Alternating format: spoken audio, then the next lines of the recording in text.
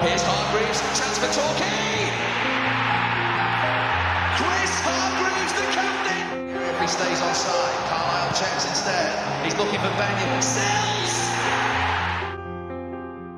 So talk about the difference in like 08, 09. What is it like going into that playoffs again? That sort of, we only just got in on the last day, of course. What was it like knowing that you've gone for 07, 08? What was the difference? I'll tell you a story about that, right? Is that we never nearly not got in because we were playing, I think it was Burton at the time, and Wayne Carlisle was playing on the right-hand side with me, and him and John McGrath were going at it, like hammer and tong. And obviously we had the result that we needed to go through. And I just remember it was literally just by the tunnel. And I was like, Wayno's just absolutely skived him down. And I think I've managed to get Wayno, pull him away. So it's a free kick. And I'm saying to John, I said, listen, John, game's nearly done. We're in the playoffs. You guys are already up. Just play it short. Just play it short. Let's just and Wayno out the shoulder, he went, you won't put it in the mix, you shitbag. Absolute shitbag. I was like, Wayno, if they put this in the mix now and they score, this is on you. John McGrath's only gone and put it right in there. And as soon, so I'm in the ball with Wayno, and Wayno's still chirping at him, and I'm going, when you just know you've already teed us up for failure, yeah? Because you can just sense it's going to happen. Just some big back, just head in the back of the net, you're like, oh my God. And he's put it. No, I think Big Robbo, it might have been Dingle, Mark Ellis, that ends up getting a header and heads it away. And I was like, and he blew up straight after. I said to Wayne, I went, see, told you, shitbag. I was having kittens. But I remember Greaves, he pinged one in with his left foot. And What a finish, Elliot scored one as well. So, like I said, everything works out in the end. But God, I was panicking at that stage. Literally, the last. Do you think that win? Do you think that win set you up for the playoffs? Beating the league champions, knowing that you were going to play Histon, who were at home were a completely different force, but away from home they were definitely. There's no pressure on them, was there? That's what's with Histon. I think all the pressure was on us rather than them, even though they finished above us that season. Yeah, they were obviously the village team, done exceptionally well to get in there. So there was no pressure on them. We were the ex-Football League team that failed in the playoffs the previous year and hadn't had a great end to the season. But obviously, as you said, we scraped in there. I think that the pressure was in us, but I think having them at home first helped us. Obviously, Rowie scored, Silsey scored. And then you felt safe. We should have got more. We should have been 3 or 4 up there quite easily. Unfortunately, we didn't, and then we ended up going back to going to there, and that's one of the longest games of football ever. It felt like the longest game of football. I mean, and that save from Pope at the end, best save I've ever seen. Yeah, my life, unbelievable save. Obviously, they went 1-0 up. I think Toddy fluffed the header, but I think all of us as a back four then come off with concussion because the ball was just launched into the box. Like it was very much similar to Lincoln. I remember playing for Lincoln, and the air raid sirens used to come up. Bloody siren, the air raid sirens, and that was it. It's just a bombardment, wasn't it? And obviously, we get through there, and we're into the final. I remember Bucks saying like basically, lads, we fucked up last year. We're not, sitting here, mean business. Looks like we're going to the final. They're going to be watching us. Don't do anything. So I get back, watch the game on the telly, and obviously Greaves is there, boob popping or whatever he was doing at the time. And I was thinking, you prat. But all of us are like stood there. I think that's when we won it. That's when we won it. There was celebration on the pitch. And we mentally won the playoffs that day. We mentally won the playoffs there. Do you remember their reaction as well? Do you remember how they reacted that day? They went crazy, didn't they? Yeah. They had champagne bottles. They were pinging champagne bottles up in the air. And, that was Bucks' mindset. Listen, last year, we're not failing this year. It was so much riding on for him. He spent a lot of money as well. To obviously get us where we needed to be. We were probably top of the budgets, I would have imagined. They gave him a good war chest, and he needed to produce a result. And fortunately, Greasy scores a wonder goal with his right foot, trying to cross it, and then probably the best cross I ever seen in Oh, 20, my life. 24 years of playing football. Yeah. I mean, that's just unbelievable. And then Silsey didn't have to do anything. He was just put your noggin on it, and everything was done for him by Wayno. Yeah, that commentary is obviously so famous for Torquay fans from Steve Bauer that day. But it's funny because I was about level with the penalty area. So, and I remember, and when you listen to the commentary back, how I viewed it was how the commentary goes, because I never saw him either. Because you're looking in the middle, thinking, oh, he's in there. I'm thinking, oh, hang on, well, there's no point just pumping the ball in. Elliot's not going to get up and edit. And then all of a sudden, just from nowhere, he just appeared. But that final was really odd, because having been obviously as a supporter, you go to, you're full of nerves, and we've had playoff finals since. And I remember not being nervous. That I went out with my dad and a few mates the night before. We went out a few beers, but I wasn't nervous at all. And whether it was the reaction after the semi-final, but you just was like, yeah, we're going to win this. Yeah, we did a lot of things. I think it was good that we went to Wembley the previous year. Yeah, because we turned up to Wembley. Wasn't your big day out anymore? No, Marks and Spencer baggy suits with these great big roses on your thing, and you felt like you were in the FA Cup final. And Buck said, like, a couple of lads said, "Are we going in suits?" And we had that season. Kenny had managed to get us 2 tracksuits. I don't know if you remember or even noticed. We had a navy blue one for a home, and then we had a black one for away. Black one for away, yeah. Black, and Bucks had said, right, give all your tops to Kenny. Gave all our tops to Kenny. He had playoff final written on, like, engraved on it. So we're still our own ones, names on the back and all that sort of stuff. Yeah. And we've got given our tops back, went in the trackies. So he just wanted it to feel like an overnighter. Yeah. The one with Stevenage, we went up 3 days beforehand. Stevenage, sorry, against Ebbsfleet. Yeah. We trained at London Colney, Arsenal's training ground, for 3 days before that. Right. And that was something we never did. So he treated it like an overnighter. We went and stopped in the hotel the night before, and then we were up and at them, and it just treated it like another away game. And I think that's what helped us relax into it a little bit. Yeah. Although it was a cagey game, it wasn't great. I think Breeze's goal obviously broke the deadlock, which kind of relaxed us a lot more, and then we could play a little bit. But even then, it's, what's it like playing in a game like that? Is it kind of a bit out of body, or do you just settle in? No, first and foremost is Wembley. Yeah. Which is the pinnacle for any young aspiring football to be at. Even like you're lucky to go and watch games of football, let alone play.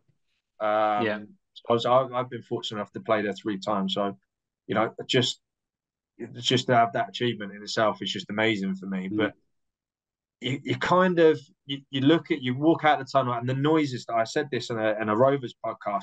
The noise is different. Yeah. At a normal ground, you can hear sound. I don't know if it's like for you guys, but the stadium announcer sounds different. I don't know. I always pick that up. There's a Wembley because it's the echo round. It's something to do, isn't it?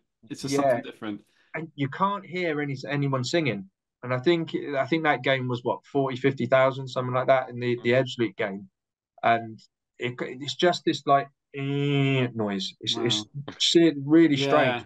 And it was. You could hear a little bit. You could hear Yellow Army, because I think there wasn't so many people in again with the Cambridge games. So you could hear a little bit singing, but still, it's just like this one noise, and it's just so surreal. Like, and you look up and you think, Jesus, I'm actually playing at Wembley. Yeah, like, do you know what I mean? It's but then the game kicks in, and you get back in. I think your nerves do. I think your nerves do kick in at least 10 times, higher than what a normal game would be, because it's the sheer magnitude of it as well.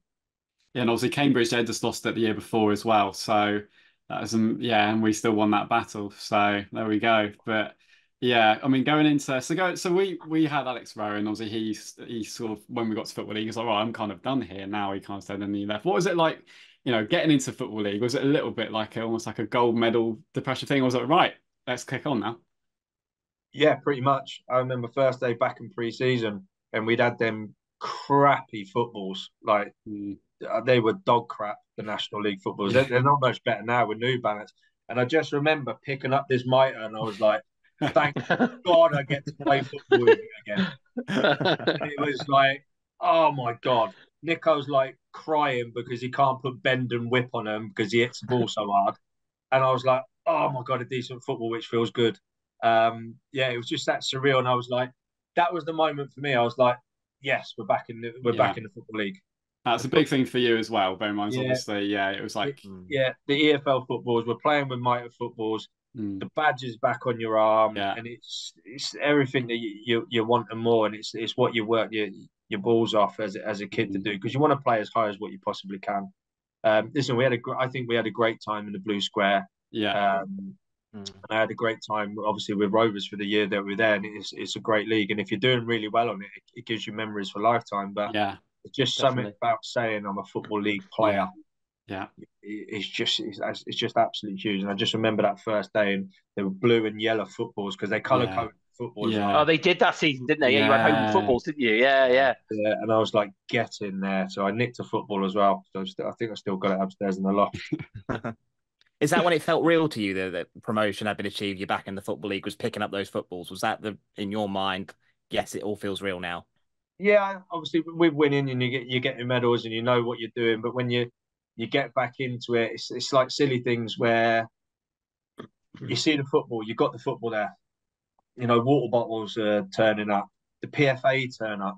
They give you a £350 boot voucher, or the boot skips are turning up. Your pension money then started back up again through the PFA. Okay, you know, so there's all these different caveats, so to speak, to why the Football League is so important to players. These players that have played in the Football League now are currently at Torquay. They won't be getting a pension money. They won't be getting a boot voucher. They're effectively like a former member in the union, which is what they're still entitled to stuff, but you don't get the perks of being. So that hasn't really changed then. That hasn't really changed today. No, it's not. Right, okay. It's not. So it's still there. So that's why I said that to be in and around that, to be in the Football League, it's so massive to a player, because the benefits alone are just Yeah, no. So those 2 seasons, especially, what was it like? Because the first season it was a relegation battle, but we were there, and then but we grew and that running. But what was it like? Obviously, beating Chesterfield 2-0 on the first day, and some crazy games, wasn't it, that season? Yeah, so I think someone scored in that one. Yeah, I was going to say, I thought he scored it. I didn't want to say it just in case I scored Mansell on his debut, wasn't it? Scored in that game, didn't he? Yeah, a prolific header, I remember, from a yard out. I think I nicked it off somewhere, but I actually popped my groin that game. It was in the first half, and I went to defend one at the back post, and I got nudged in the back.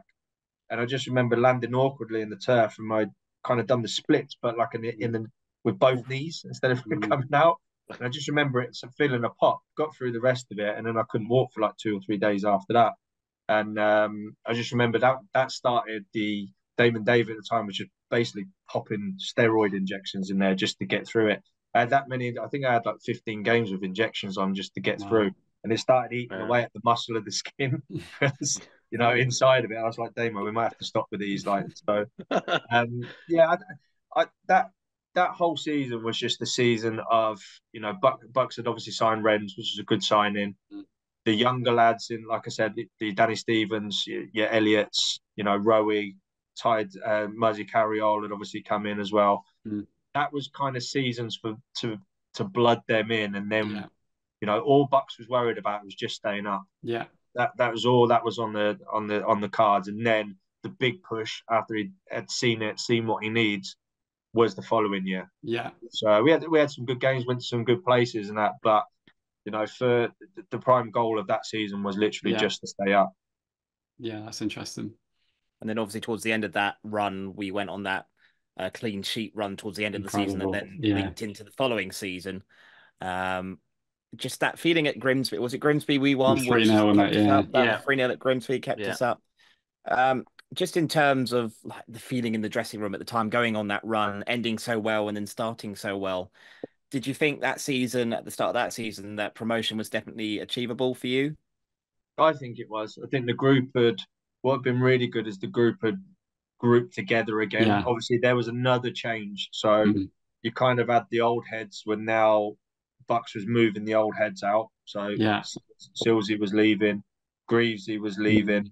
Obviously Woodsy had gone as well, so kind of those old guard. Hodgie, I think, was he was moved on as well. I think so it kind of got left to the old experienced ones, even though we were old, was South and Kev. So I can't remember who else was left with us at the time. I mean, Robbo had obviously come on board that first conference season, so he'd been there for 3 years. Both Bevan and Poke kind of been there from 89, hadn't they? So so it's kind of, we were kind of like the mainstay, so to speak, but still being in that young enough age bracket to continue to go for the next 2, 3, 4 seasons. So I definitely think what he did was the right thing. But he was really lucky with the lads that got in, and kind of we had policed the change rooms then, so they knew what the crack was with it. We knew Bucks really then for 2 years. We knew what he would tolerate, what he wouldn't tolerate. For 3 years. So it was quite easy to the new lads coming in to get them to get him into thinking of Buck's way of playing, because it was fast paced. It was all action. It was attacking. Never rarely did we ever take a backward step to anyone. We were always in your face. And it was great. And like you said, that defensive run, especially for us, I don't know if we still got the record for it or not, but it was such a good achievement, especially given the first season back in the Football League. So I think the back four was myself. Well, I think it was Pokey in goal, wasn't it? Myself, Mark Ellis, Brano, and Nico. So to do what we did was brilliant. Was really good. But it wasn't just us as a four. Like, obviously Rowie had then developed his game where he kind of had to take over from Greavesy a little bit. Whereas good footballer, then Nicky Rowe. Good footballer. Yeah, really good footballer. He could play with the football. He was fantastic. He loved getting forward. He could pick a pass. If you were probably going to say if there was a critique of his game, it was probably his defensive side of it.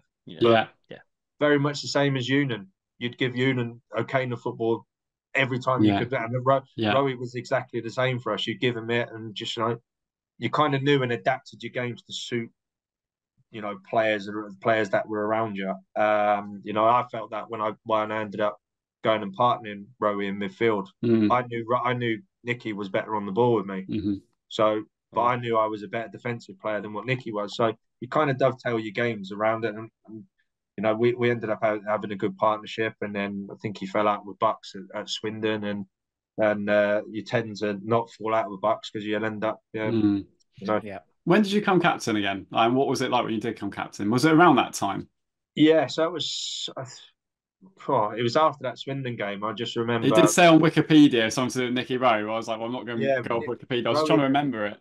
I don't know what it was. I think Rowie had a tendency in certain times where 50-50s were there to be won, and when you're in the middle of that, you've got to go. In Bucks' teams, you've got to go. And I think he kind of jumped out a little bit, and Bucks didn't like it. Bucks was that type of player where it was 50-50, but he could also play with the ball and he'd mix it. And he didn't like it. I think they kind of had a bit of a falling out, and and then obviously he ended up moving on to Shrewsbury, I think it was. Which ultimately we ended up playing in the semi in the playoff semis, and then and then the culmination of that then is obviously Unan and Damon Lathrop. Obviously they were just the young lads coming through, and they become the midfield partnership. And we had a good end to that season. But it was just to have played for the club for, I think it must have been 5 seasons. Got to be less than that, actually. 4 and a bit seasons to be given the honour of to captain in the club. And I'd done it a couple of times in the conference. Bucks had always think Greavesy was injured, then Woodsy was injured, or he wasn't playing, and someone else would then take over. I mean, I captained against Yeovil in the cup game. I remember that. What game that was? BBC, the Danny Stevens game, and Toddy. Wow, what game? And it obviously I'd had an experience of it as well, but I didn't envision what the role was. I just thought it was an armband. What actually is it then? What difference is it? What you're the leader of the team first and foremost. You're the when things are going wrong, you are the poster boy. You are they are chucking darts at your head. You are public enemy number one. You're the liaise between the staff and the players, the staff and the players and the board. You're the one that goes and does all the PGMO meetings with referees and things like that, and it's a whole lot to it.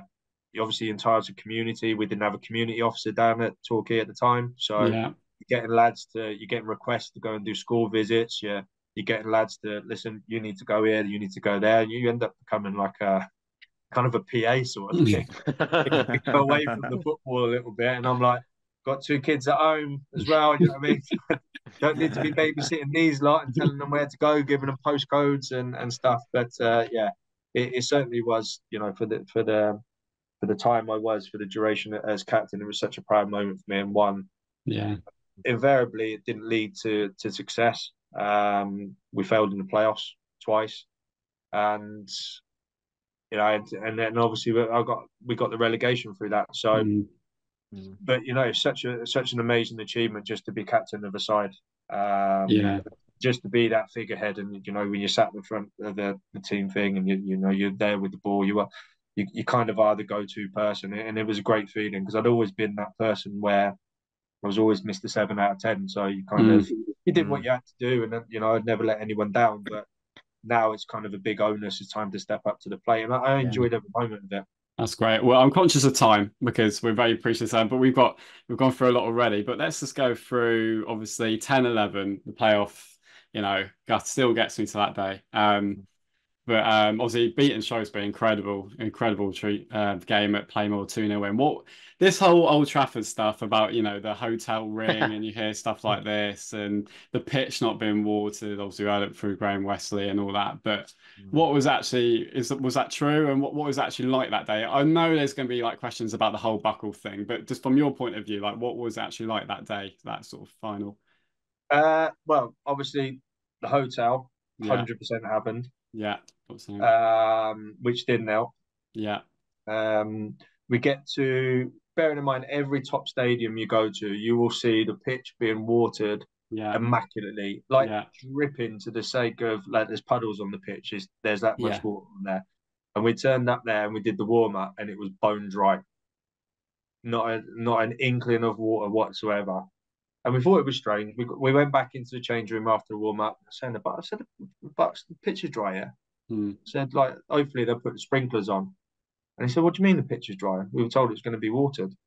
So we went out as the start again. They must have drizzled a little bit of water on it, because I know Bucks went out and could get some water on the pitch. It would have dried out after 5 minutes. So when I mean it was bone dry, it suited them to a T.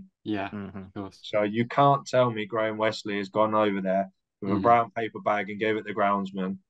Listen, you win by any means necessary. They were never ever going to out football us. We were too good. We were too good at football side. What they would have done, and what they did do, was outpower us. Yeah. Especially we never lost to them at that point, have we? No. And I look at and I remember, and I thought you would ask me this, and I remember at half time, and it was the only time I'd ever done it. I questioned Bucks on his selection at the time, and he said to us at half time, let's, come on, just get going. Let's keep moving the ball. I pulled Northie, and I said, listen, I'm going to have a word with the gaffer. I said, you need to put me in the middle of midfield. Make us a 3, because Messinho and I can't remember the other lad, 2 6'2" absolute monsters. And as good as what Union and Damo were physically, they just couldn't compete. I just think it just needed. I needed to go in there, and I needed to rattle a few cages. Could have took me out 10 minutes afterwards and put me back into right back. But just kind of, it was kind of like an Alamo. They would break through. They were just too physically too big and too strong. Where we couldn't move the ball, and Union couldn't get it out of his feet. Damo couldn't get it out. Couldn't free Union up. No. They get caught. They get muscled off it, and then they were back driving at us again. And it was difficult. Darius Charles was a thorn in our side at that day. He's quick, he's strong, and they just went route one with everything. And we had half chances, but we just couldn't get going. Just couldn't get going because we couldn't move a ball. You saw at Shrewsbury when we played Shrewsbury at home and then away, we absolutely battered them. We battered them. Yeah, absolutely battered them. And that was an unbelievable performance. And I guarantee if that pitch was wet, would have been exactly the same. We would have boxed them off the park. In League One. scored 3 or 4 goals and got in League One. I've always known that story was true because like, we stayed in Manchester that weekend, and that evening we met Debs, Danny Stevens, and Mark Ellis, like it was in a bar in Manchester, and they were telling us that because at the time we were watching it, you remember thinking, "Crikey, we're just not getting our game going here. We're not getting the ball. We're not moving the ball. We're not moving them around." And actually, and they were just like, they I remember their disappointment in their face was just like, "Yeah, we lost, but we didn't have, not quite, we didn't have a chance, but the pitch for, usually go for a top level pitch, and that's what you get." But, I mean, I remember that season really funny because I always had a goal. I wanted to go to every game home and away. And allegedly, I worked Saturdays at that time, but I had to miss the one game the year before because of a mate's engagement due. But that year, I managed it, and I went to all 49 games that season, and it would have been brilliant to have capped it off with with the win. But there was amazing memories that season, though. Amazing. Oh yeah, some of the victories we had. Was it 3-0 win at Bradford and stuff like that? It was just amazing. Where one the football club have been and has been since. I want to go into the obviously Buckle at that time was being linked heavily with Bristol Rovers prior to the playoff final. Just want to get your views because we've had a couple of questions in from people on social media. Jamie asked if you think you've highlighted the dry pitch, but was there a sense that there was common knowledge that Buckle was leaving, and did that affect the way that the team played on the day, or is that just complete? Professionals. I think we were professional enough to know that obviously there was interest. He'd done a cracking job. It was pretty crap the way it come out. I think it was on the day of the game, wasn't it? The day before. It's been a long time. I've had too many concussions, so memory's not what it used to be. But it was, for us, it was just get the job done. And it was exactly the same team that played against Rosebery. It was exactly the same way we were gonna go about our business. Nullify their aerial threat, move the ball, move their big bodies around, open up one side, attack down the other. Pretty much the way we played nearly the whole of that season, and the way we were comfortable with it. And obviously we didn't go to plan for us. And I just I stopped in London the night before the actual after the game. Stopped with sister-in-laws, and I got a phone call the next morning from Bucks. And I said, "Listen, I want to know, like, are you going or not?" And he said, "I've just rang you up to say, like, I've accepted going to Bristol Rovers." I was half expecting him to say, "I want you to come with me." and I was took everyone else, didn't he? Yeah, and I get why you did it. You think it in terms of, I understand it. Yeah, you think in terms of stature of the club as well. With all due respect, Torquay only has a certain shelf it will reach, and you're probably saying League One. Yeah, that's all we ever has. And that's what Leroy didn't do as well. Leroy didn't go when his stock was highest because he could have gone when he got promoted. He could have had because his career didn't really kick on. Just a bit like similar to Bucks in that sense. But what Bucks did that was good was he went when his stock was highest, didn't he? I don't blame Buckle for leaving still. I don't really say at all. Not at all. Done it more than done this time. We'd all do it in our careers, wouldn't we? We'd all do it. We've more than done it. Were you under contract at the time? Because I think we're going into next season, or was it because did Bevan leave on a free and players like that? I can't quite remember now. Bev left on a free. I'd signed another deal, so I had 1 year left of my deal. 1 year left of my deal remaining. I know, obviously, he then went and signed Craig Stanley, who obviously did really well for us on loan. And then signed Matt Gill from Exeter, who started midfield. And obviously, I wasn't miffed, so to say. I was like, because I had a really, really good working relationship with Bucks. I still do now. We still speak, through WhatsApp, and Instagram is probably his best one. I don't know if you follow him, and you see his beautiful houses, and he's living the dream now, the fella. But yeah, like I say, we had a really good working relationship, and we did from the get go. He's always someone I can trust and rely on. His feedback has been the same. And I don't begrudge him it, because like I said, Torquay has a shelf life. Bristol Rovers, with the fan base they've got, potentially could be a championship club. Yeah, definitely.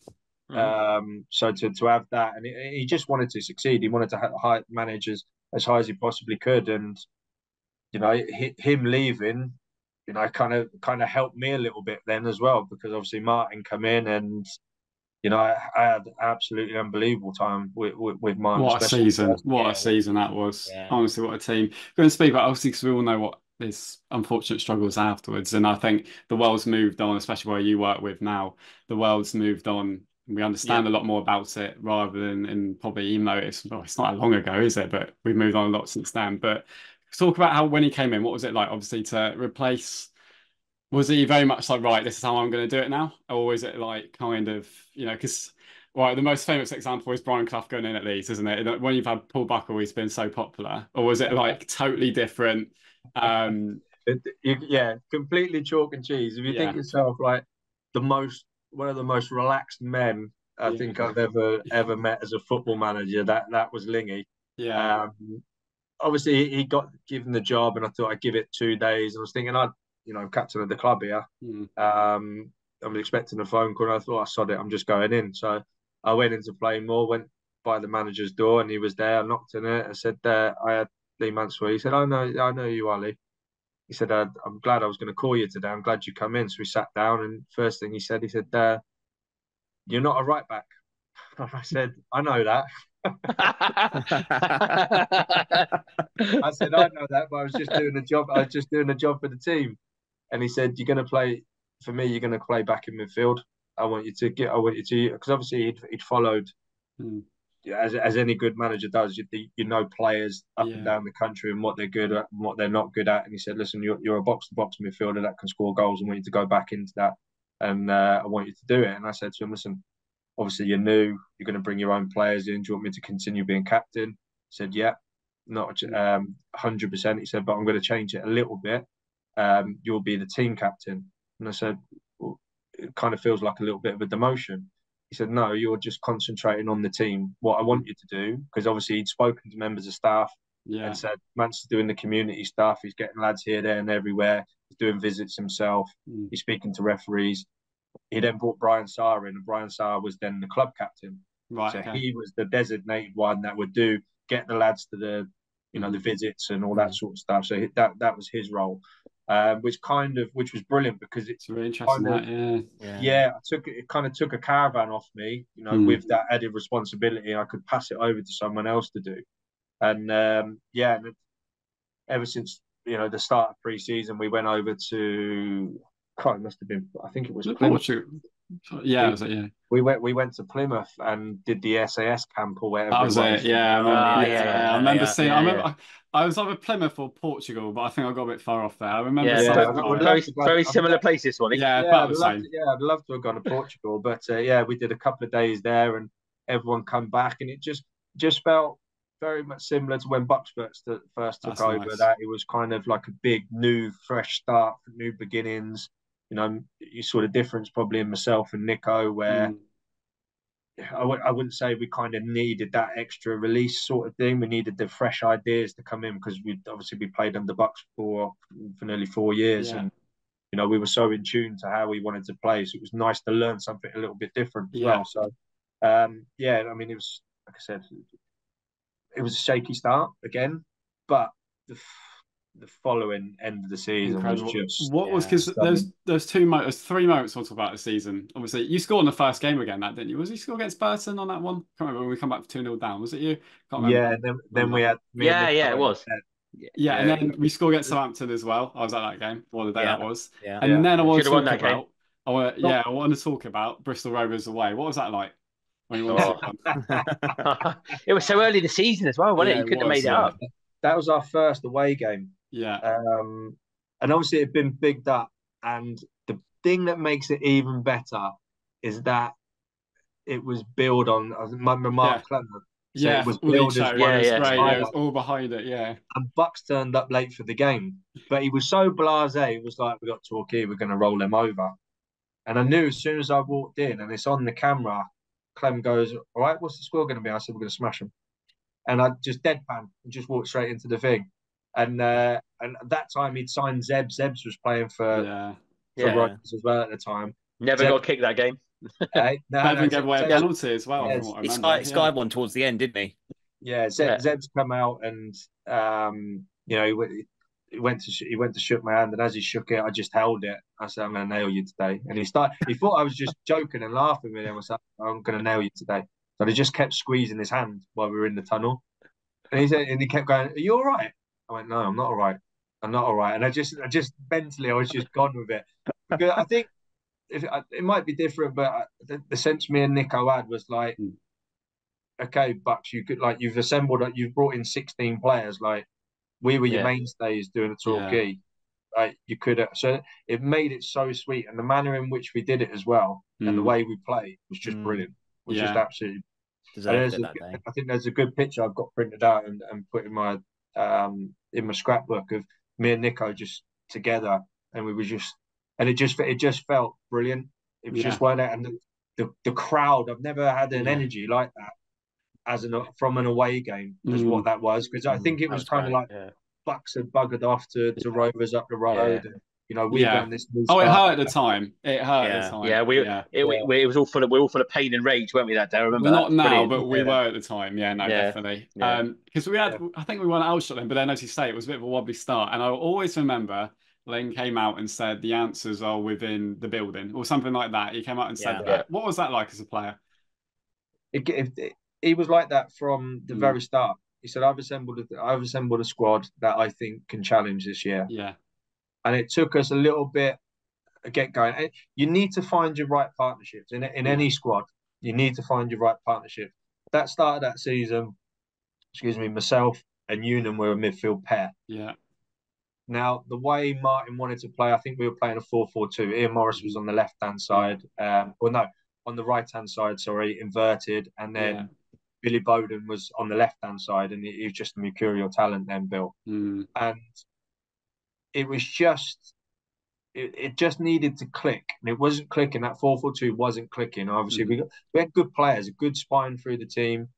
But the addition of Damo coming in just allowed me and Union, just allowed me and Union to do what came naturally to us. It allowed me to get all over the place and break things up and be a pain in the ass. It allowed Union to find pockets of space, which he was unbelievable at doing, using his range of passing, his vision, his touch, his technique was just class. It was just, Damo was such an important cog. How, we got the plaudits for all four of us for being in Team of the Year, and I was really fortunate enough to get Player of the Year. But my player's player vote went to Damo. Yeah, it's amazing. Without the addition of Damo, I don't think we would have achieved. I know we didn't set out and we didn't accomplish what we wanted to, because we ran out of legs in the end. But the addition of Damo was just massive for us. You say that his career ended, but it shows he's first team coach at Watford now. Yeah, first year assistant manager at Watford, which is brilliant for him. And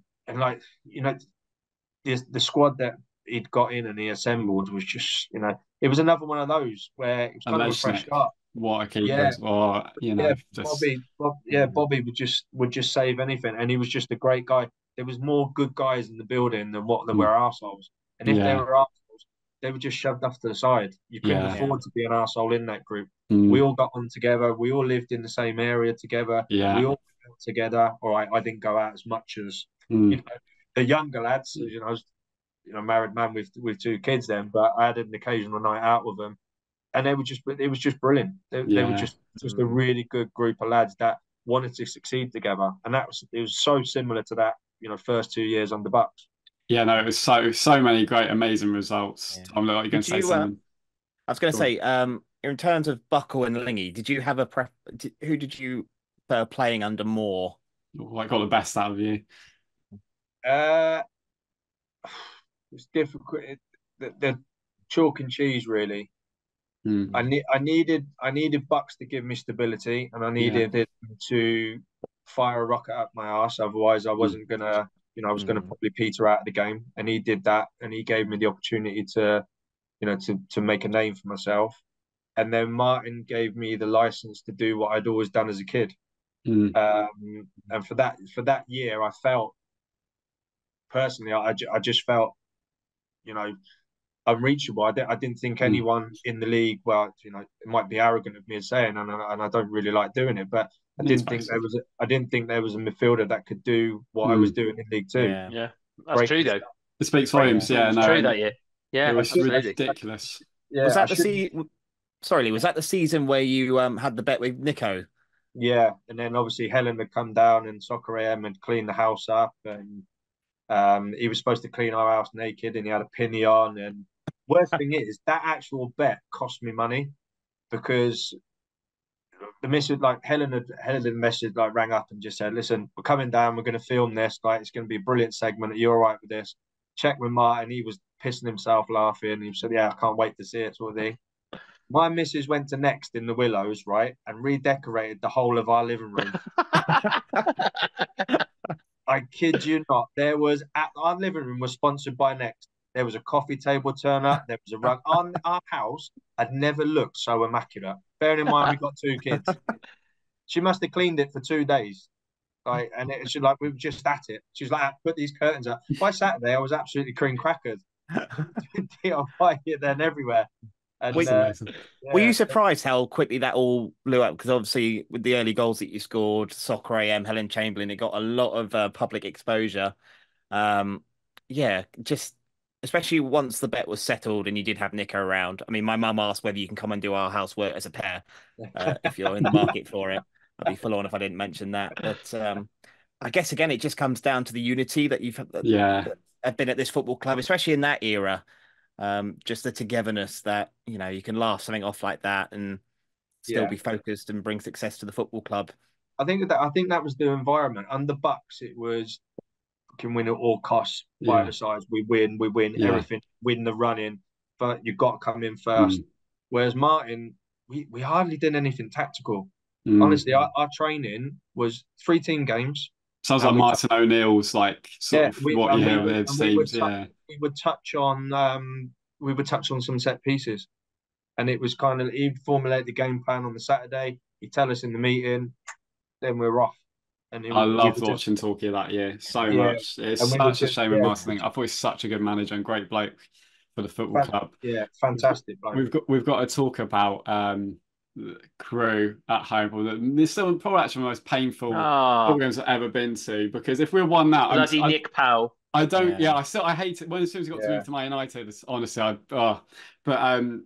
I still, even though Rennie's Howell's near gone, I still think we would have won at Hereford if we had beat Crewe and all that stuff. But I mean, there's no doubt for the football club. But like that was horrendous. I mean, conceding that goal and then having that goal ruled out for no reason.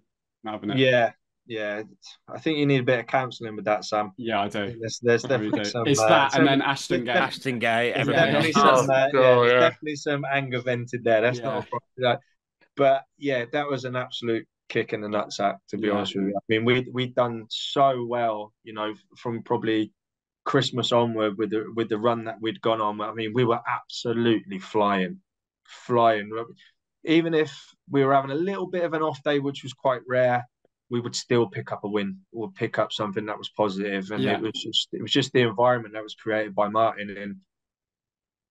And the pen obviously went. I think it was Bevs, wasn't it, in goal? Was it Bevs in goal or Pokey? Yeah, something like that. When he saves the pen, and obviously then they get the equaliser, and you just think, you absolute buggers. Yeah. I remember. Yeah, I forgot that. Legend said the penalty, didn't he? Yeah. Yeah, it was. Yeah, sorry. It was Bobby. I don't know if I said Pokey for Bevs. Yeah, it was. Bob says it, because I remember Harry Davis was the penalty taker, and it was Steve Davis was the manager. Yeah. And we had a bit of a set to afterwards, because as he's taken up the penalty, I went up to Bob and I was just pretending to waffle crap at him. And as I walked back to the penalty spot, he'd obviously placed it. I went and kicked the ball off the spot. And then as the ball was off the spot, I started ticking up the penalty spot. And he's come over, got in my face, and obviously I'm effing and blinding at him and all that sort of stuff. You're going to fucking miss, and you piece of shit, that sort of thing. You're only playing because your dad's managing the team and all that. Just trying to get into his head, because we're 1-0 up. Yeah. We're 1-0 up. And we're 1-0 up, and we're just thinking, listen, we need to win this. We win this, there's a big gap, and we'll go and do Hereford. That's not a problem. And and then obviously when Bobby says it, brilliant. And then in the very last minute, when obviously he gets it, and when he gets the equaliser, it kind of felt like an Exeter moment. Yeah, it was. Yeah. And I think that's where we just ran out of energy. We could we couldn't pump. And the disallowed goal as well. Yeah. I remember their keeper, he turned around to us in the family stand and he'd proper like given it like shh and all that afterwards. I think it was like Steve Phillips. You talk about counselling. Well, I had him as goalkeeper coach on Football Manager and I sacked him when I got a new job once. So I don't think I actually ever did get over him, to be honest. So I got my own back virtually. Sam lives out his whole life on Football Manager. I do. He thinks he can't contribute to in real life. So it works really well. It's only because talk is so bad in real life. I have to do it virtually. But I hope that will change again soon. Be back to the good old days. But yeah, and obviously that game at Hereford, I'll make you all feel old again. That was my 13th birthday. We were watching that one. Stank of pee, and then we were 3-0 down within 40 minutes. But you could tell Rennie Al's injury, the Crew game, it had just killed it, hadn't it? Yeah, I think I'd race had been run by then. I think the biggest one was the Crew because we played a lot of games that year. You know, there wasn't hardly any changes to the starting team or the squad. And kind of that back end, we were kind of going. There wasn't much depth, was there, in that squad? There wasn't much depth, no. And like I said, the Crew one kind of takes all the energy out of you. It's like very much similar to the Exeter bit. But if we were to beat Crew, your endorphins are back up. Yeah. You're ready to go out Hereford because you know the big prize is on the line. They've got to win to stay up as well. Or have a chance of staying up. They're going to be nervous. Beat these and we're there. And I remember 3-0 down and we'd had a goal match. I think it ended up 3-2, didn't it? Yeah, it did, yeah. Yeah. I just remember reaching for one it was kind of up the slope, the Torquay fans on the right hand side, and I got pulled back and it was a blatant pen and it was Roger East, the buffoon. He was the referee. I always remember that. And it was Byron Anthony who pulled me back. So I'm like, fucking pen, which would have made it 3-3. Yeah. And anyway, I'm having a set to with Byron Moore. There's a picture that I've gotten by the scruff of the neck, and it was just I knew then. I was thinking we're done here. But the only way we had a chance of it was kind of we needed a good energy that week to really pump us up. Yeah, even if you got a 3 or not gone up, maybe that 3 would have taken you into the Cheltenham playoffs a bit. Yeah, 3-0 down, that gives you a good momentum then to go in. But to be 3-2, and obviously, like you said, Ren had got injured as well, which was massive, and we didn't perform in the Cheltenham playoff games, and Packy he scores that absolute ludicrous free kick at playing more. And that keeper had a great game as well, Scott Brown, I think. From what I remember. And even in that one, I had an overhead kick and he saves it from point blank range. It's just like you're kind of getting the thing of we're having chance after chance after chance, and we're just, they're riding their luck. Obviously, they come in from the first leg up, and it just wouldn't go in for whether or not we lost luck or we just ran out of legs. You don't know. But as I say, and sadly, we always said that was kind of the beginning of the end a bit for the football club. Now, obviously, it's a very difficult season, wasn't it? What happens next with Ozzy Martin? We weren't expecting you to go in it at all because obviously a lot more than we did at the time. But what was it like as a player? Because we had its moments. We're just beating Exeter away, and we're mid-table comfortably. What was it like that season? Yeah, so it was when Martin's troubles first started. I'd noticed probably 2 or 3 games before that because like I said, very rarely have I ever fallen out or had an argument with the manager. You'd have pick and stuff like that. And I remember again we played a game at home and it might have been Harrogate in the FA. Oh yeah, that was a bit of a killer, that wasn't it? Yeah, they had one opportunity scored. We had 65. Yeah, and old Thompson, bless him, missed that chance. And he was really promising at the time. And I feel like he never recovered after that open goal. His sort of career for us. Yeah, and that was obviously. And I remember half time and Craig Taylor had come up to me as assistant manager and he was like, "Man, you need to be that." And I was so angry about us conceding the goal. I kind of turned around to Tails and said, "I know what the fuck hell's the matter with me. Like, just give me 5 minutes in the shower." Because I used to take myself away. Yeah. Because your emotions can get you. So I used to go in and have a breather. Experience told me to go and have a breather. And I just remember Martin coming in. Like, I just told Tails, and I shouldn't have done it, told Tails to basically piss off and leave me alone for 5 minutes. And Martin just come in, "How dare you speak to them?" And we're having a set to in now. I said, "Just give me 5 minutes. I just need to calm down. That was crap." I wish it was said in that way, but it wasn't. It was quite fiery. Monday, like he's saying to me, you should have kept the ball better, or you should have made this tackle, you should have made that run. And I'm like, I can't do it if I haven't got the ball, type of thing. And it was kind of like that frustration. That was the first time I'd ever seen him kind of that way. And I thought to myself, I'd never seen him like that. Because obviously we'd have arguments with Tails. Tails was quite combative. Although he was just a gentle giant and he was a brilliant human being. He could also stand and have a row with you if you needed to have a row. He'd call you a plonker if you were a plonker. So that was the first time. And then I remember turning up to Exeter, and Tails had pulled me and just said, listen, the gaffer's not coming, he's unwell. We go then and have a fantastic result there. We win. And Thursday comes around and, training, gaffer's not in. And then Tails has said, listen, the gaffer's not in. That gaffer's not well. He's, we're not going to see him for, he's probably going to take a couple of weeks off. And I was like, right, okay. Told all the rest of the lads that gaffer's not well. I sent him a message to say, listen, I hope you're feeling better. Can't wait to see you in a couple of weeks. We'll make sure we're up and around it when you're back.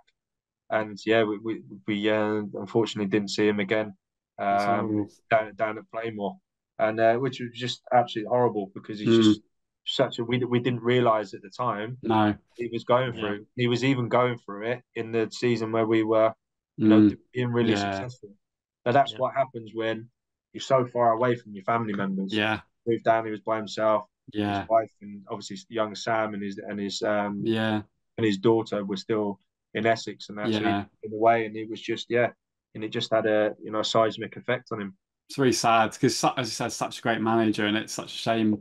Again, I suppose we're a lot more aware now, but at the time, that it's really tough, and we all have our opinions on it. But as fans, we don't feel obviously it was handled well. What happened at the end of the season, but I mean that's for another day, I guess. But it's just a bit of a difficult one, really, when you don't really know what's going on. Because from the fans, we're like, well, what's going on? We didn't know anything. So and I imagine from the players' point of view. So obviously, Alan Neil comes in. What was it like having a manager come in at that point, when you're just like, oh, what's up to Martin and all that stuff? Yeah, it was kind of we all expected Tails to get it, to be honest with you. Till the end of the season, and I guess that was a plan, but it had a bit of a bad run where I thought we were playing well, but we just were losing games 1-0. We weren't picking up results, and then and we thought Robbie was going to go in and be his assistant until the end of the season, which probably would have, we would have probably ended up mid-table, because we would have just done the same things that we'd done week in and week out under Martin. But obviously the whole change of it happened. Brassy come in as an assistant as well, and then the kind of the dynamic, and we limped to a finish and staying up, because we just went. It's so hard when the club that drops on mid-table. It's so hard to reverse that, really, isn't it? A great day against Bristol Rovers, mind you. That was a great day, but it was just one of those where you kind of know what's going on.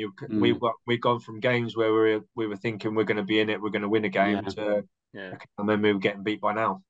And it wasn't anything to do with Nilly or anything like that. It was just how the club had just changed from obviously from Martin to then this new regime, and I think the supporters had a lot to play in that, because of the way that Martin was treated. Kind of manifested itself into the start of that. And I stand here now and I say it to people's faces. I don't think the recruitment was right under Alan, and not at all. Poor recruitment at Torquay United. No, never. Seen that last year. From a fan's point of view, it was It was just 2-year deals for players from a long way away, and players are near the end of their career. I mean, we signed 2 strikers a week before the season, didn't we? Yeah, that's mental. Paul's come in, and then Damien Mazika come in as well. Tungy had come in. Tungy was a good lad, to be fair.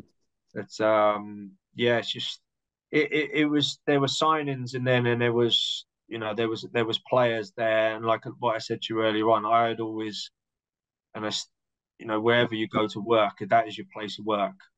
Torquay has a unique lifestyle where you're surrounded by beautiful beaches.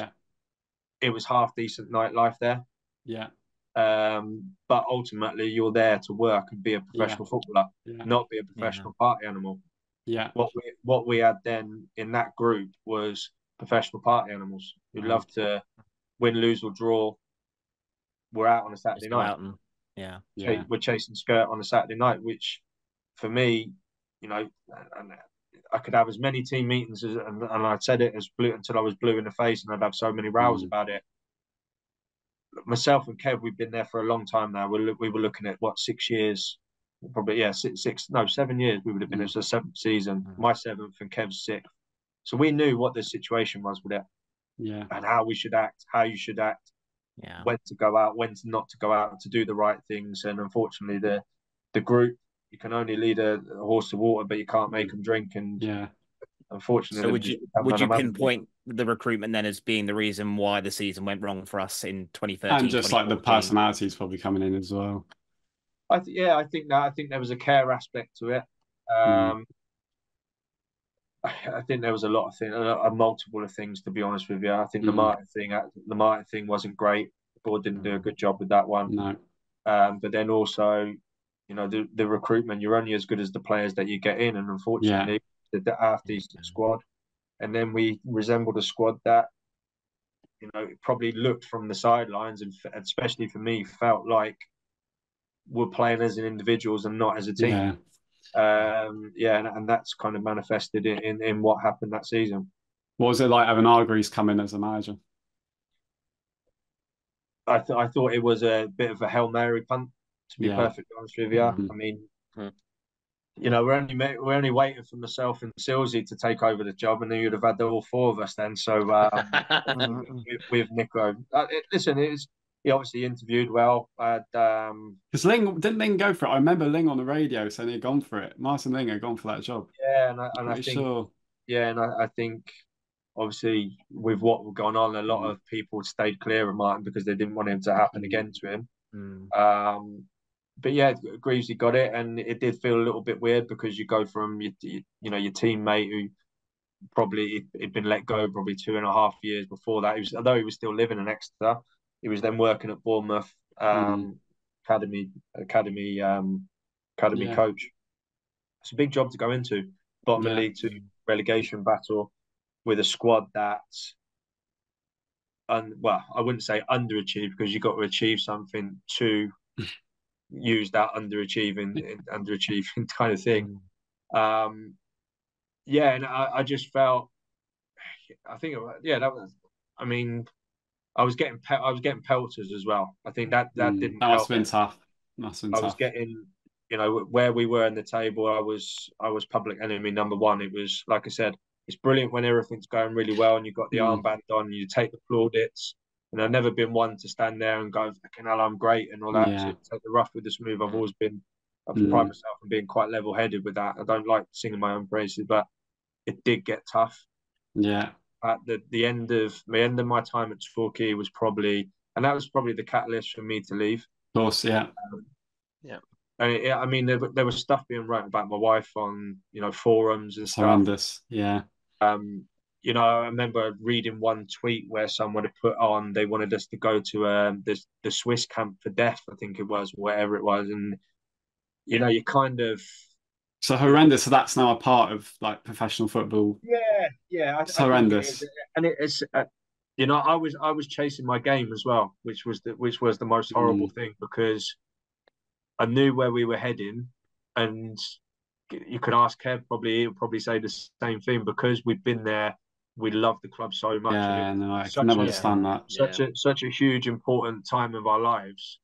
And listen, people will always have opinions on you as a footballer. It's, you know, you pay your hard-earned money, you can have opinions. You think I'm great, brilliant. If you think I'm shit, brilliant. That's, you know, that's everyone's opportunity to voice their opinions. And I never stand in anyone's way of voicing their opinions. It is what it is.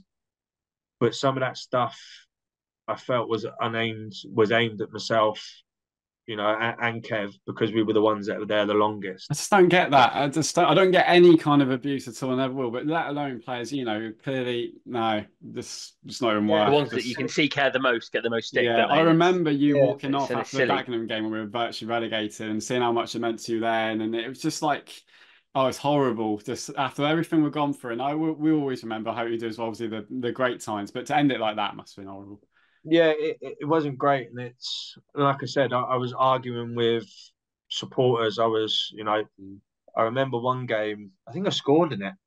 I might have scored in it, and I remember at the game, I think we lost 2-1 or 3-1, I think it was, and I just remember I'd always made a thing of going around and clapping supporters, and I just remember that it was just as I was walking around the pop side, I just remember some fella just pointing, big big rotund fella was just pointing at me and just calling me every name under the sun, and that was it, and that was just the catalyst for me. I just switched and I offered him out, and it was not one of the proudest things I ever done, but I just got to a point, and like I said, I was chasing my game. I was trying to make up for downfalls of people because they weren't working hard. No. The gimme you get in a football game is you give 100%, whether you're talented or not. It doesn't matter. I felt that we had players that didn't put everything into it, didn't give what we saw that watching it. Didn't give what me and Kev, and we would then, instead of doing a job and a half, which is what you'd normally do in a successful side, we felt we were doing a job in 3, or maybe sometimes even 4. So it neglected me from doing my role, which enabled me to then, I ultimately I was useless.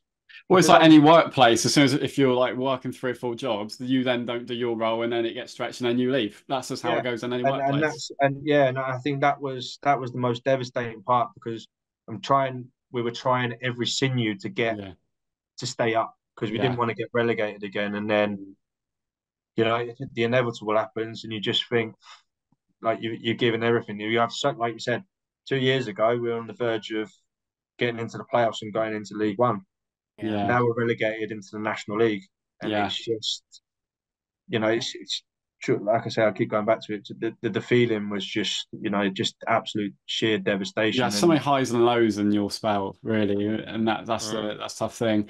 I mean, but at the end of it, obviously the Bristol Rovers move. You two do anything else on ask, but the Bristol Rovers move, and obviously that ended brilliantly.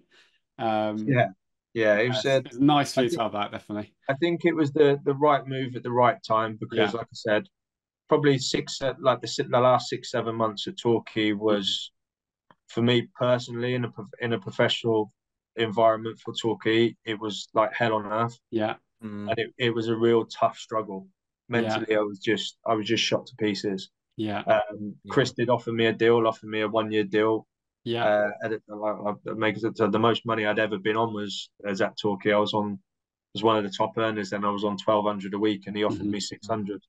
Which was where the club was going, wasn't it? Yeah, which was another year, and obviously he said to me that, well, he says that, he says to me that his budget's being cut, but then he puts players that come in after that on more than me. Bearing in mind some of the players did sign 2-year deals. That was what ruined our next season. We actually started all right, but as soon as you got back to those players who just didn't want to be there and weren't good enough, in our opinion, you've stuck. And that obviously, being as much as I would have loved to have stayed, because I would have loved to have done 10 years and done a testimonial, and I just didn't get the right vibe from it. And I think the 50% pay cut, bearing in mind they had 2 kids and a mortgage, and an expensive wife, where she won't be saying that, but I just couldn't afford to live on it. Afford to live down where we were, and spoke to Daryl, and obviously the move kind of manifested in itself, and it was just one of those hand in gloves, like when Harry Potter gets his wand, and it just goes. It's from the outside to see how well it worked out for you and all that. And Bristol Rovers are always going to go back, weren't they? They're always going to go back to the level they're at. But no, that was great. What was your favourite Torquay game in your long spell with us? Is there one that stands out? Is it the playoff final in 2009 or? No, Plymouth away. Wow, you've covered when we did the sliding finish in front of the fans. Incredible. When we did the double, obviously we beat at Plainmoor. Ewan scored the outrageous chip. Wow. We were playing some great football. It was just a fun time to play your football in it. Like I said, I've never felt so, the freedom you could tell in playing. I've never felt so free and be able to do what I could do, because I had people behind me I could rely on. Yeah. Yeah. Union doesn't try that in a different team. He wouldn't try that shit. You know, I think that's the same example of what you're on about. Yeah. Yeah, and it was like, because you've got Damo as your anchor, and you've got two brilliant centre halves, and Yeah. you've got Mr. Dependable at left back, and you've got an absolute bull up top in Rene, where you could just bounce stuff into him. It was like that team was just. I felt that team special. Was just my favourite to watch out of all of them. They're my favourite to watch, actually. Yeah, but it was just everything I needed as a player. Yeah, I could go and be myself for probably the first time in 4 or 5 years. I should really have got 20 that year. Yeah. if Rennie had passed me the ball instead, because it got to the stage at the end where I'd make runs and he wouldn't pass it me. He went, "I've got to be top scorer." He would actually generally say that to me, "I've got to be top goal scorer," and I was like, "Ren, you can be top goal scorer, but let's just get the goals and get the wins, mate. It doesn't bother me whatsoever." But it was just an amazing ethos to be involved in. But Plymouth away in front of that packed away end, to go there, and first time we won in 40 years, I think it was. Yeah, it was incredible. Yeah. Those 2 games will stick with me forever. They were just, something ridiculous. And then to score, it was just the icing on the cake. Like, it was just brilliant. Look at where the 2 clubs are now as well. It just shows how big that moment was. And very quickly, because we've used so much of your time and very appreciated. Just want to talk a little about management and then what you're doing now, sort of the PFA, and how all these experiences, probably the end of the Torquay one, has probably helped you with your current role. But a bit of going into management and then into PFA sort of role. How's that all been? It was definitely an eye opener. I'll be honest with you. Managing at Gloucester I enjoyed it. Obviously, I saw you went up the table. Can you come in quite low? Yeah, we were 4 points off the playoffs when I got sacked, and so that was a new one to me. We had 6. We assembled a really good squad. We had a budget cut, which obviously happens in non-league. We had an indifferent start. We played 11, we won 5, we lost 5, and we drew 1. But we had big players that were out injured, and it was such an eye opener, because the National League in itself, when you're a member of staff, there's so many different things chucked that you couldn't believe it. I had a chairman I'd get a phone call every night at 9:30 with another grenade that he chucked during the day, which would blow up the next morning. So half of my job was to settle down the lads that he'd managed to piss off and get them in a focused way to train and play. So it was such a surreal, completely polar opposite to how I was coaching at Rovers, where everything was structured, everything was done through S&C, physiotherapy. You think about I was talking earlier about Wonderland.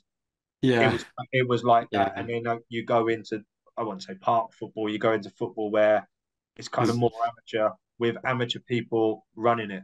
I mean, from the outside in, they've decided disaster season, haven't they? It's all been carnage there. A couple of years out for your spell.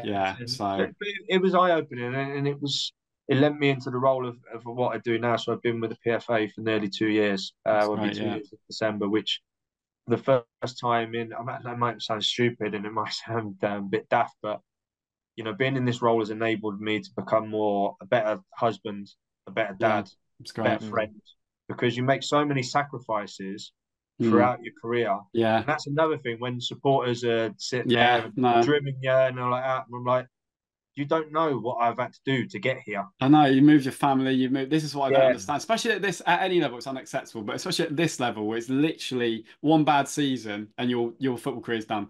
You are not a professional footballer anymore. You take, and then there'll be people going, "Oh, shut up," and you're a professional footballer.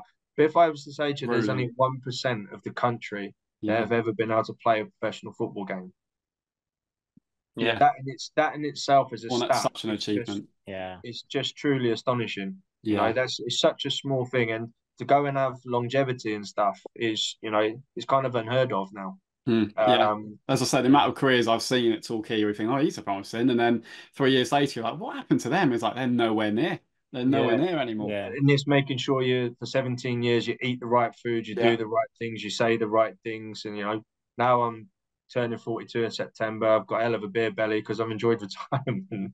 But it's the PFA job has given me the stability to be able to do that, to be a better person, and I can help players now in my role. So my role is part of the player services. So I deal with contract issues, disciplinaries, I do presentations within clubs. We do a lot of that stuff around health and well-being, Have you worked with Alex Fletcher? Have you worked with Alex Fletcher? Yeah, so I helped Fletch get the job. So Fletch obviously I went primary school with him. He was a great lad. Yeah. So when he suffered his brain injury, at Bath, I was on the case with him. Right. Okay. So we did a BBC Sport thing with him when he was trying to. We're still trying to actively get pitch. I was safety pitch. So happy you said that, because it needs to happen. I mean, I always look at Playmore. That's just a concrete wall.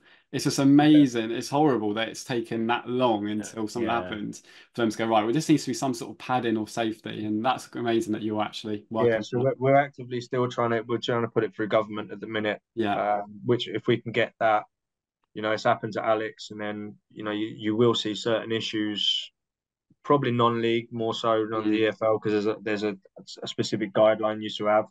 But like you said, Playmore is another one. Yeah. Concrete walls, and that's what happened to Alex. The runoff where it was, was quite significant, but because it was a wet day, he got nudged, and what happened was just horrible. And he's done ever so well to come back from it. But amazing, to be able to support someone like that is so fulfilling. Yeah. And it's little things. Personally, it's the first time I've had a holiday in 24 years in August. Yeah, like it's stupid things like that. And that's what people forget. Yeah, no, it's. I think it's also important to note as well, Lee, and you have to remember this for the legacies of football supporters. I met my now wife in 2005, and we've been married 15 years next month. And every time she's opened our fridge, most of that time, look, we made just to the right of where the handle is in our fridge. Look, he's been waiting. That year they did the magnets. You're on there, Silsy's on there, Nico's on there. Every time she's opened the fridge, and we've got 3 children who drink a lot of milk. So every time she opens the fridge, look what she sees. Look, you see. That is make sure we made sure he did at the end of the episode. That's within like Alan Partridge when he meets a super fan, he would run away. Chris, that is magnificent. That is brilliant. I've got to send Torquays now, but you have to give me your address. I'll send some stuff down. You can really tease her. That is great.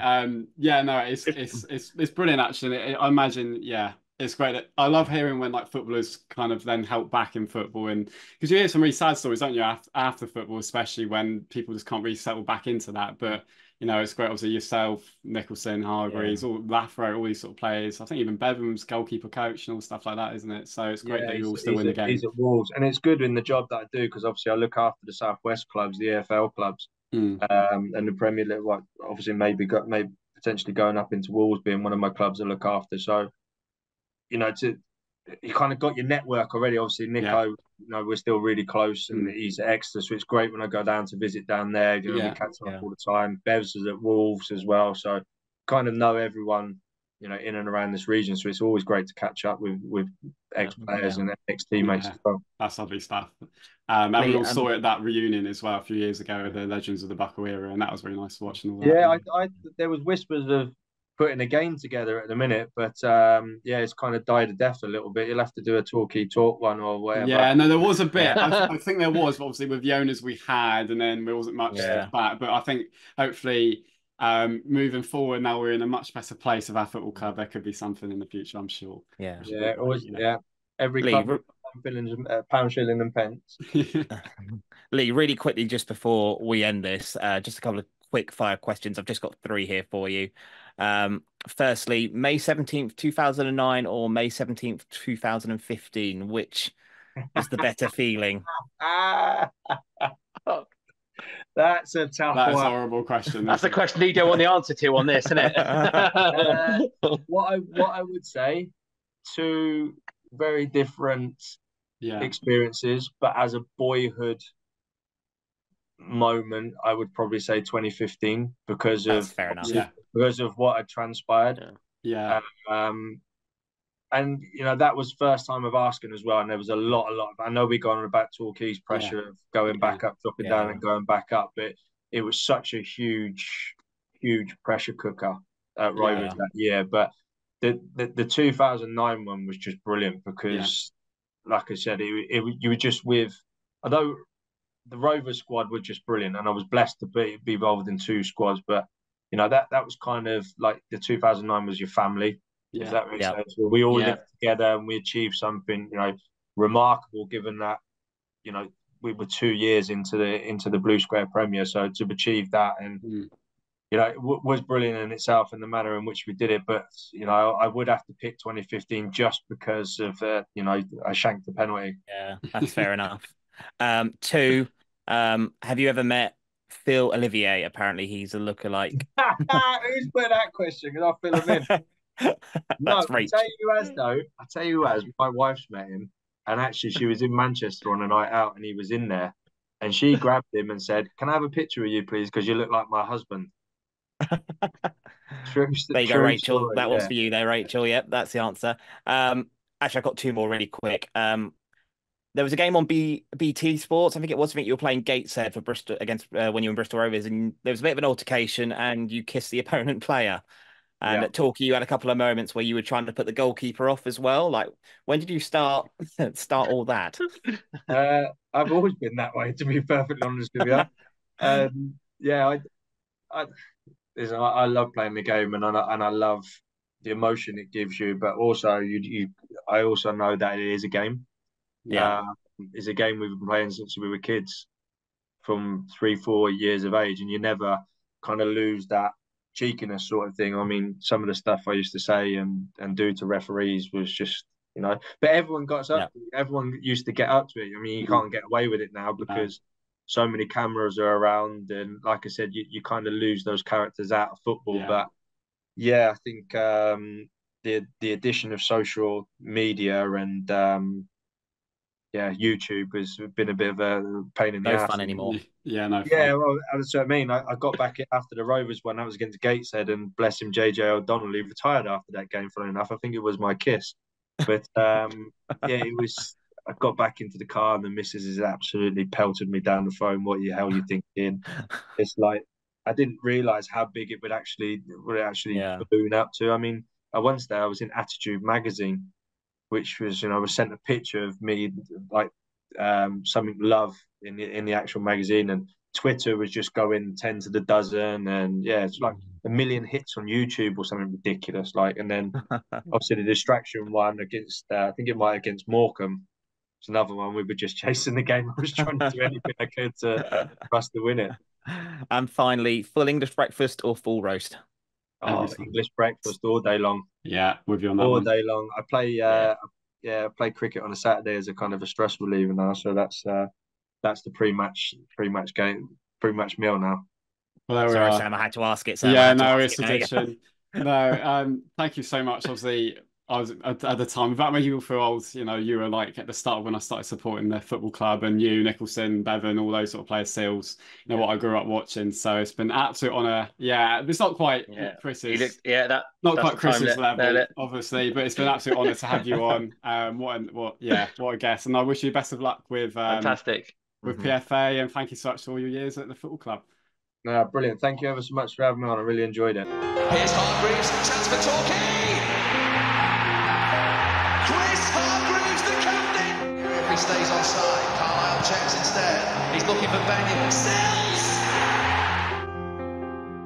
I was technically on time. Right, if you look at the time, it said 9. It said 7. What I do, well, I get nervous. At least we can split it into 2 episodes maybe now. Yeah, I can. I get nervous and I'm like, right, I need to, it's better go to toilet in this case, but you know, it's Mansell. I don't do this normally.